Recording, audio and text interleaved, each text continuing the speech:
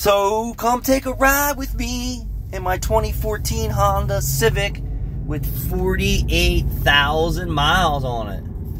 What's very odd to me is that customer's request is oil change and noisy bearing in the front when going to 40 and turning slightly. So he's actually pretty well diverse in noticing feedback sounds from his vehicle. But what shocks me, at 49,000 miles, it's so bad that he finally brought it in for service. I'm going to tell you, at 35,000 miles, it was already showing signs of audibleness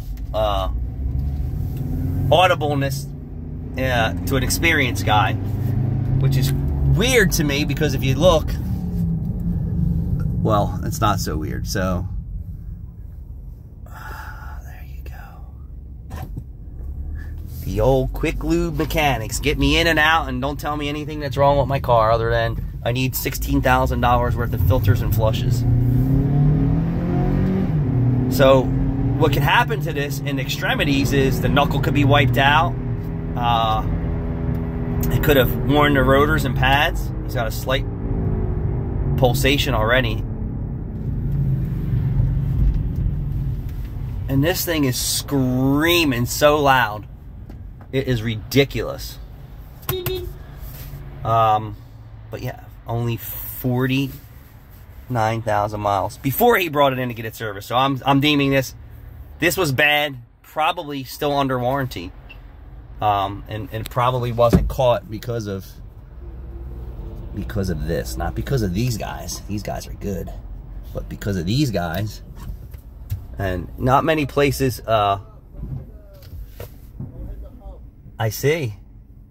Not many oil change places, quick lubes, probably road test a car who are strictly quick lube stuff.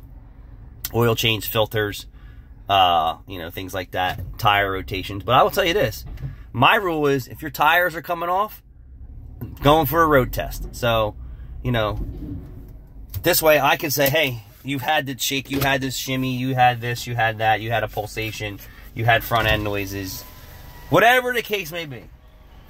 This way I know that when I drove your car, it didn't shake, and then you brought it back after a tire rotation and maybe declined the wheel balance. That's why your car shakes, because tires need to be balanced with a rotation.